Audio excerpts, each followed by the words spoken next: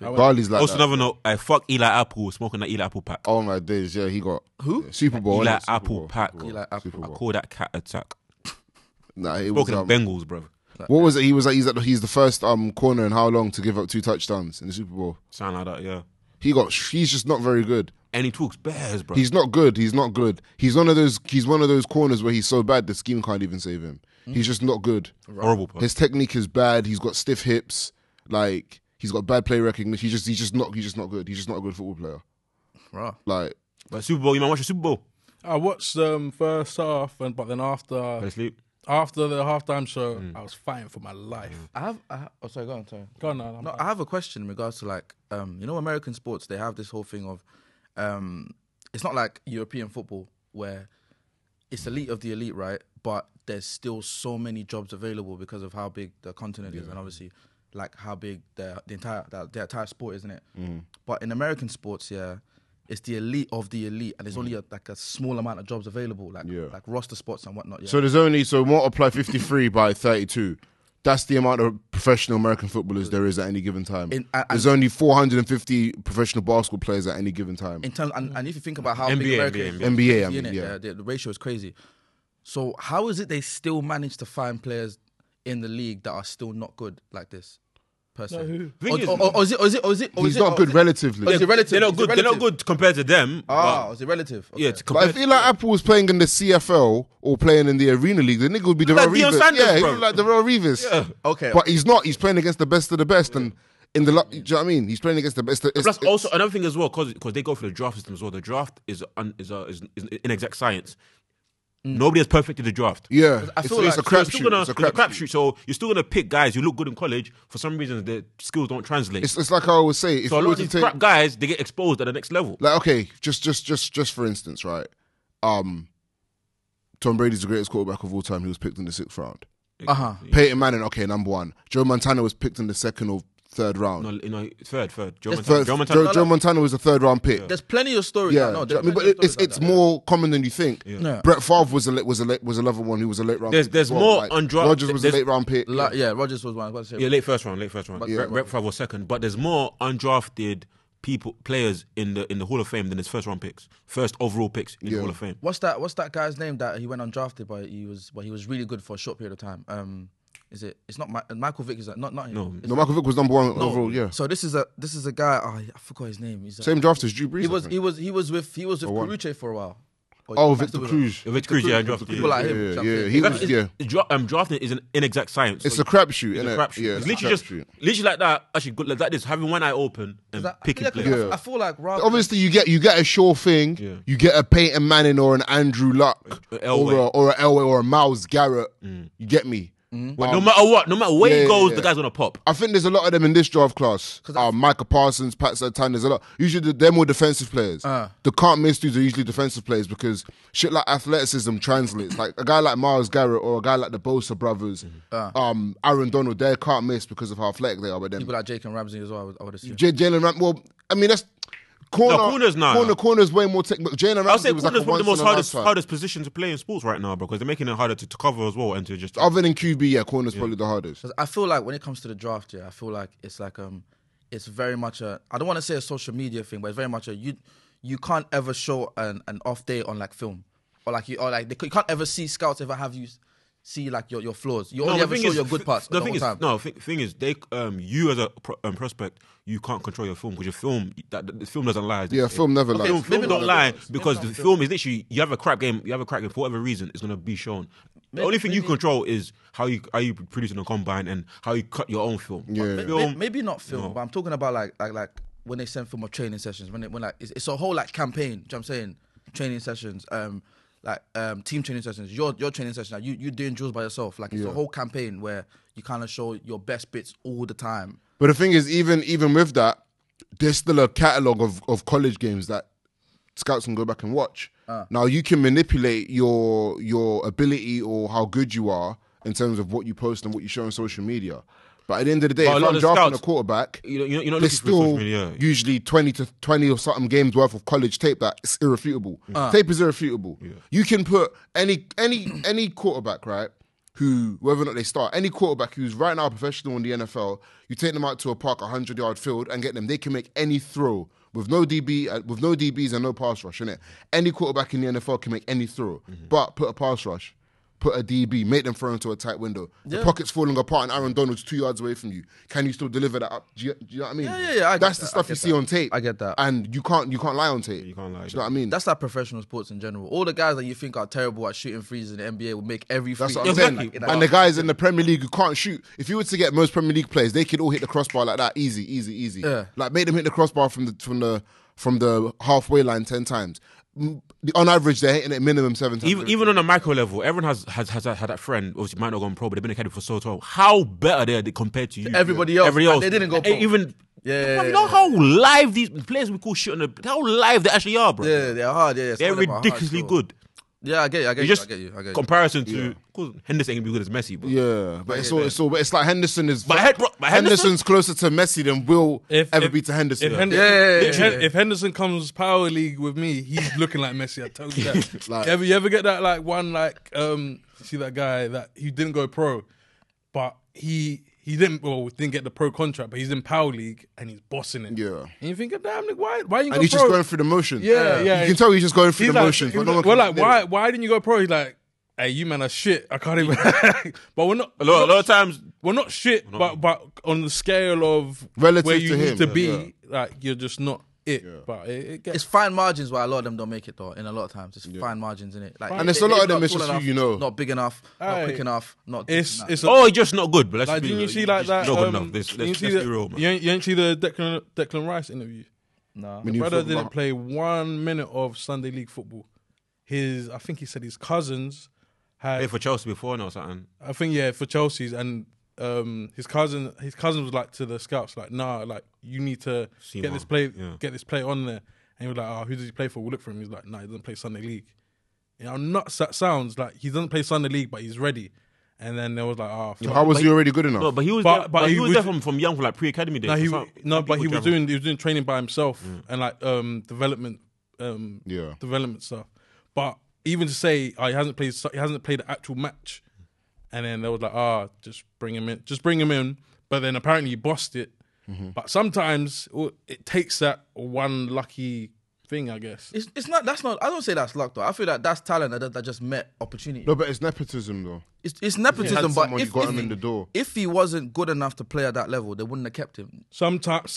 Wait. For instance, Romeo Beckham, probably has the most, like, not the most, but he has an incredible amount of nepotism afforded to him. Yeah. And even he couldn't really stay in Arsenal's academy. Like, he wasn't that good. Yeah. In truth, he wasn't that good. Yeah. You get to a certain point, then Roberto Mancini released his own son. But I get to the point. Roberto Mancini, his son was in the Man United. Was it Mancini or Pochettino? One of the two. Their son was in their academy and they released him. He just wasn't good enough. Let me see you at dinner time. It's long. Let me see you. But you I don't need to kick ball, bro. I'm snitching to mum. What are you talking about? I'm snitching to mum. What are you talking about, bro? But at the same time, they were saying Declan Rice didn't get offered a pro. He got offered a scholar, and then that's when. No, but he got released way before that, though. But I'm saying after he didn't get offered a pro, anyway. That's when he started he got that dog in him. But then it kind of was like he got given 6-7 years to prove himself. Some people don't got 2 years. Yeah. Other guys get released in 6 months, bro. 6 weeks. But a lot of guys sign. Some niggas get short leash, bro. Yeah, bro. It's cutthroat, man. The business is cutthroat, bro. That's why I hate when people are always talking about loyalty, bro. These clubs aren't loyal to the players. There's right? absolutely nothing I'm loyal. But there's no such thing as that. It doesn't exist. I'm not loyal to women. Listen, like I'm not loyal to work. You're not gonna see the game. The game is so different. You're not gonna see look at Sancho. Mm-hmm. Right, how he left Man City. He walked into, I don't know if it was him or the representatives. They went and said, look, we want to play. Pep was like, I'm not going to play you. I don't think you're ready. We got a squad. He said, I'm walking. Mm-hmm. Right? Now, and he was like 17, 18 when this happened. 17, 16 years. Now, back when... And the thing is, he don't only leave. He left the country as well. Yeah. It's like, I'm going to play. But what he did was good because he kind of started that. Opened the wave, He opened the doors for other young English talents to do go that. And think, especially England players, especially compared to Europe, a lot of them don't... Look at the England squad. Other than like Trippier, who's come back to England now. Yeah. Who plays outside of England. There's been like a lot of them. And I always say that's something that's held England back, is not having players who play abroad. I think culture, bro. I think Owen Hargreaves was like the first nigga I knew. That guy was English by accident. Well, he was from Canada. English, bro. Was he Canada or something? Canada. His mum's Scottish. His dad's American. I know. Like He's like a week in England. Paul Ince played for England Inter. were struggling for midfielders. So they said, Paul Ince. Paul Ince played for Inter for a bit. Obviously, Owen and Beckham and. But McManaman played for but Real it's Madrid literally for a bit. Yeah. Like there's been times when I was taking football seriously, a lot of the international players, innit? They all travel all around, innit? But you know what it is? I think it's the English culture of why am I gonna leave everything here? Also, there's a lot of. I remember I got offered like a scholarship deal up for a team in Spain, but it was literally like the money is peanuts. Yeah, it's peanuts. I'm thinking I'm not gonna leave thing. You're not gonna uproot your whole life. It's about the thing is it's definitely the English culture. You see how like when we go on holiday and we rock up to middle of nowhere, you speak English, right? Yeah. And I'm thinking you can't rock up to someone's country and then some English people are like, nobody speaks English. You know, so mad as well. There's people who've like pour too much in it. Nigga, you in Mexico? Wait. You poured too much in it. You did, innit? I saw your face. Nah. Yeah, hold that. Nah, carry on. You know those people that's been living like places like Benidorm, Tenerife, and that Mallorca for like 20, 30 years. They're retired, still can't speak a lick of Spanish. I'll be real with you, though, G. That's very ignorant, I think, man. I'll be real though. Last time I went to Marbella, innit, in May of 2019.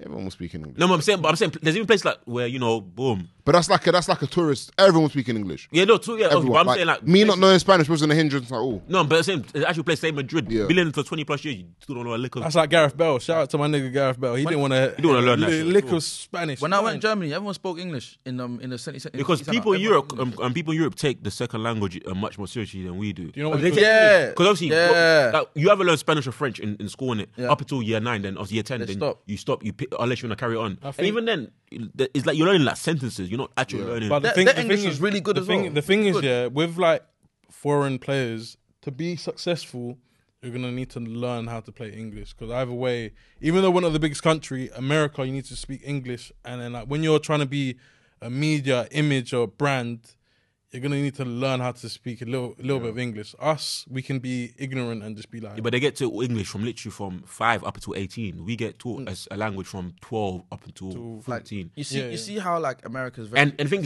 thing is, did anyone take those language lessons seriously? Not really. Exactly. I just wanted to go to Spain. You see how like America's very like self-centered and they think the world's around them. Yeah. I think English people are like that to a certain degree, like where like a lot of the players, even though you've played against like international teams and stuff all your life, you might not know how that league operates, because it's like in Germany, like in this league, it's very much like P&P in it. Like it's very much like your physical stature does a lot for you in it. You know what I'm saying? But in Germany, it's not so much like that. A lot of them are very slim and very fragile, but it's more like about if you know where to be at the right time all the time. Like, I think the Germany teams that were good, especially the ones that I grew up watching, they were quite physical, man. Like who? Go on. I need to. Like those teams that when Ballack was the heart of those midfields. Ballack, Klose. Ballack, Schweinsteiger, Klose. These are physical teams. What's the name? What's the striker? Karamani? No. Sorry? No.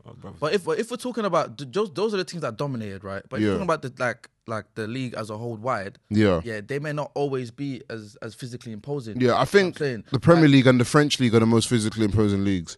Like the midfielders and the defenders in the French league. You're not shifting past Abu Bakari, bro. Yeah, bro. When I went, just best Senegalese French, bro. Best Senegalese French.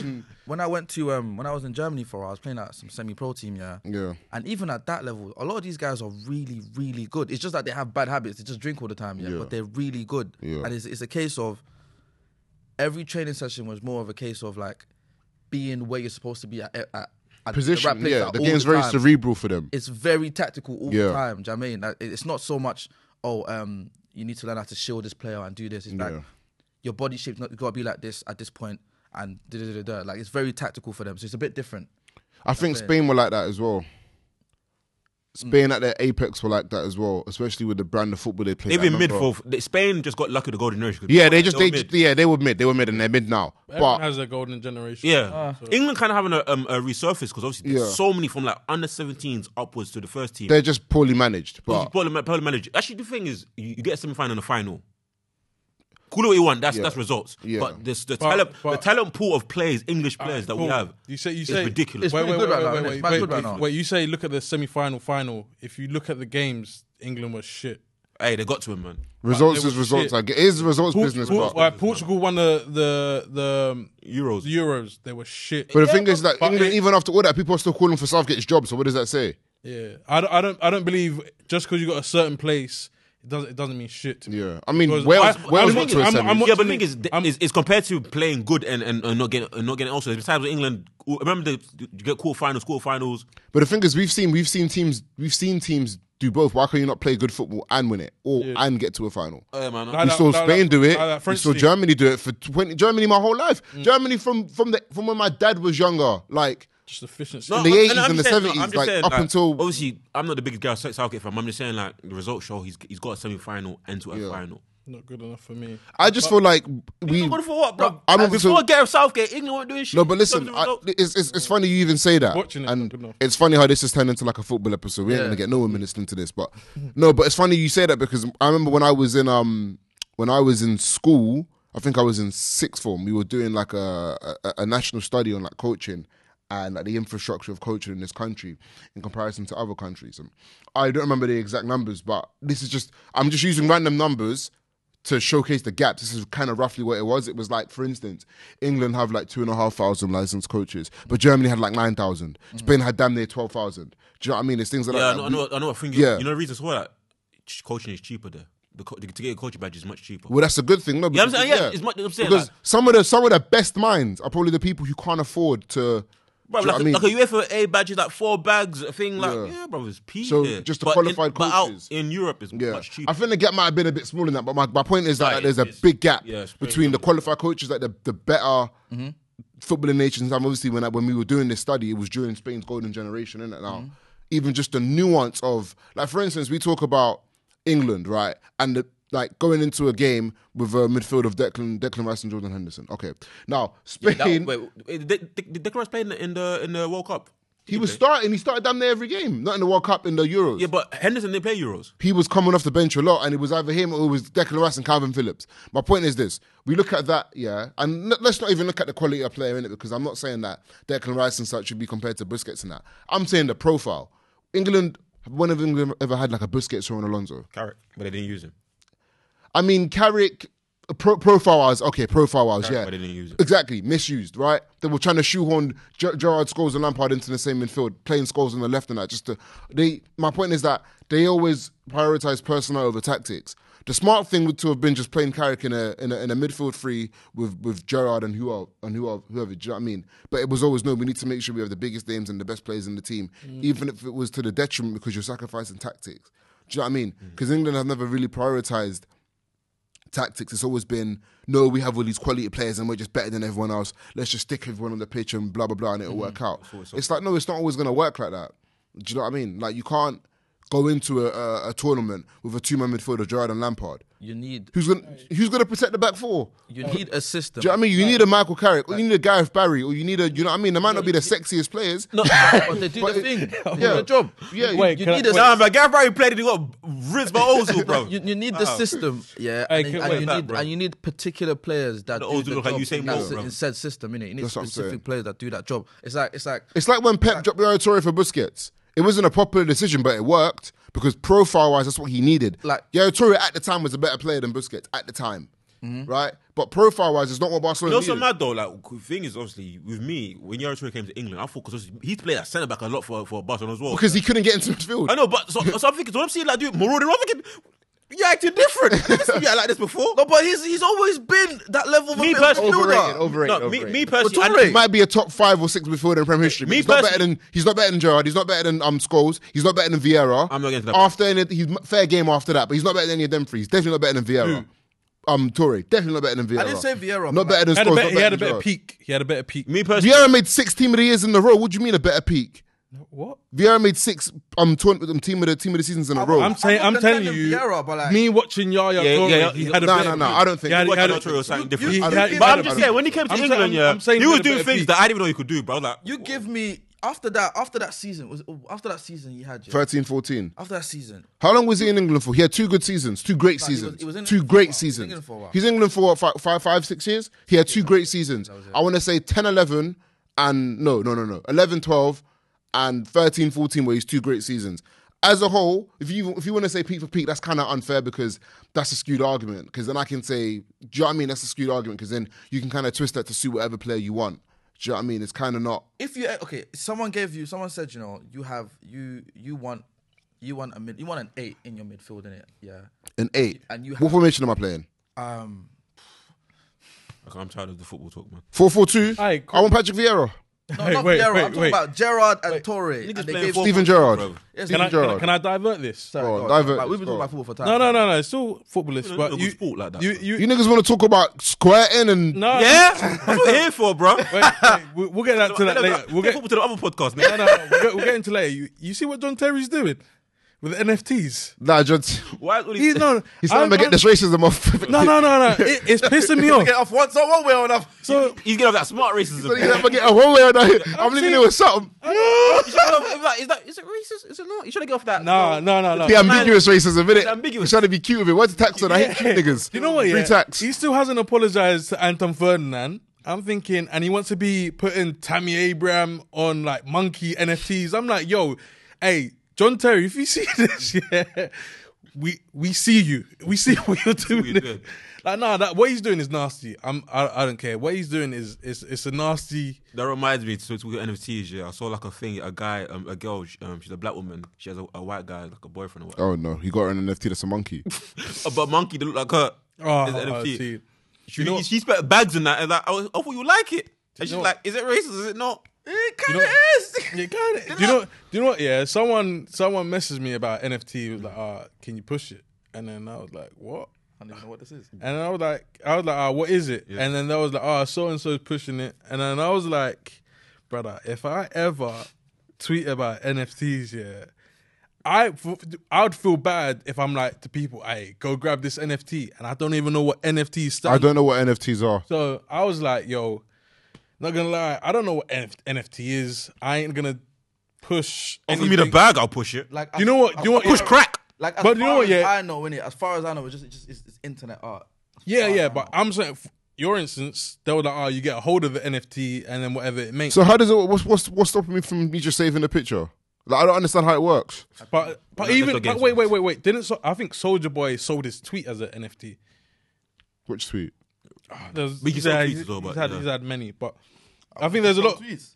You can tell. You can look into my portfolio, bro. Nigga, you ain't got no good content. What are you talking about? I've had some tweets that hit that hit. No, you're not sharp. Nobody search for Chino. No, nobody's searching for you anymore. You rub.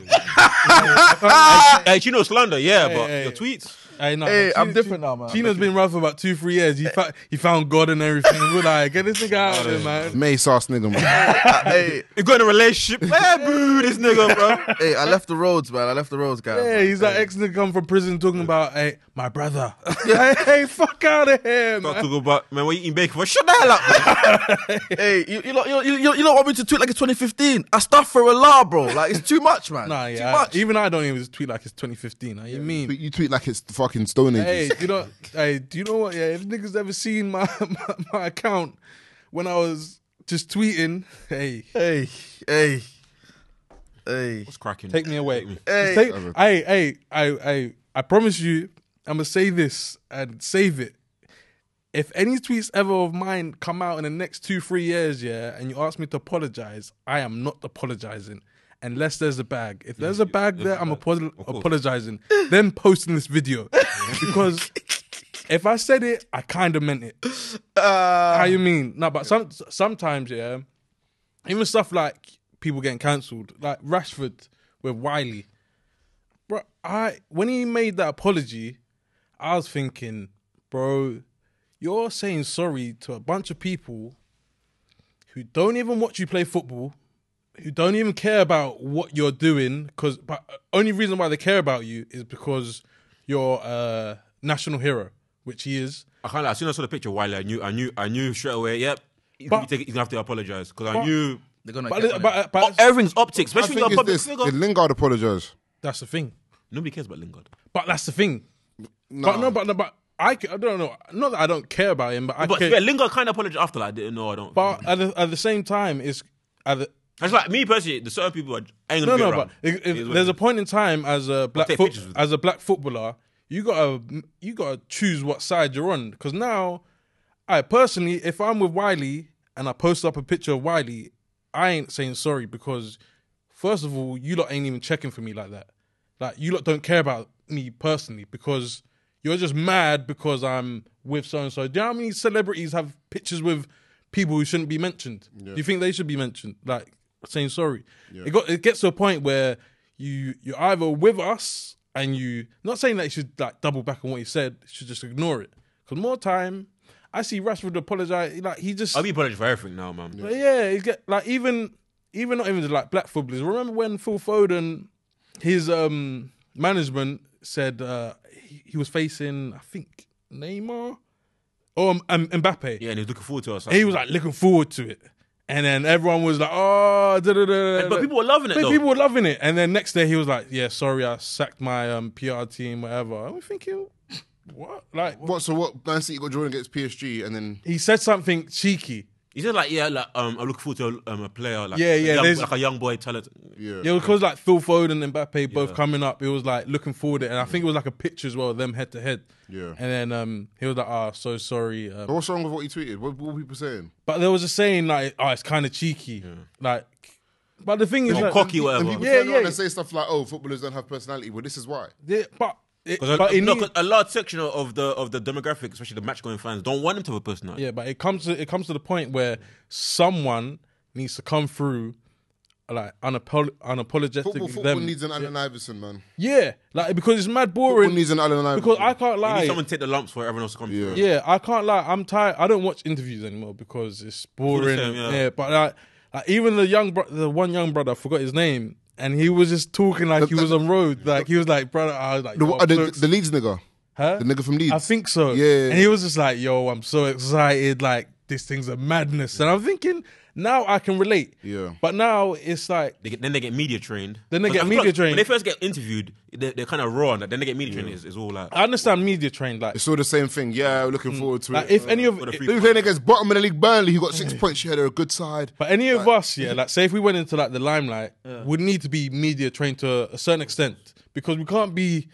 You can nigger it up. I like how the NFL do it. Like, even the coaches in the NFL have personality. Like, who's that guy that they just hired? The Dolphins just hired. Oh, Mike Williams. Yeah, so he was doing an interview before the Rams played the 49ers, and the guy who was interviewing him was Mike Jones. Mike Jones. But it's like Lamar even did that. Lamar did that as well. Oh, he did it to the same nigga. Lamar did it before though. Oh, I didn't know that. I didn't know that. But it's things like that. There's no personality. Like, there's NFL, NBA, they got personality. Yeah, there's no personality in football. No, it's boring. So much personality in Like, you see how they reacted when Emil Smith Rowe done that interview. And they were like, why is he talking like that? Yeah, like, it was just like a London guy, bro. It was like, why is he talking like a road man? Bruv, I said it just needs that one person to come through and just be like, yo, this is me. I don't even... The thing is, that person's going to take a lot of lumps. They'll be taking a lot of lumps, but they need to be wavy. Smith Rowe. Oh, is that where he's from? Oh, he's from Croydon, bro. Yeah, he's from Croydon. Croydon KDB, that's what they called it. Yeah. I think he was talking about like when he used to go to Morley's and all that. And is it? That was like, yo... You know, I saw Morley's in my life for the first time in December. Morley's... Can't even It's a south thing, innit? We don't really have it over here like that. Nah, we got it north. They ventured over to north. There's Morley's in north. No way used to eat from chicken and chip shops and that. Huh? No way used to eat from chicken and chip shops and that. If I'm licked... Of course you are. If I'm niggas telling me get mayonnaise with a side of wings. No. If I'm licked... I can't lie though. That picture's egregious. Forget the picture. The session though, I was crazy, bro. Yeah, you low-key did.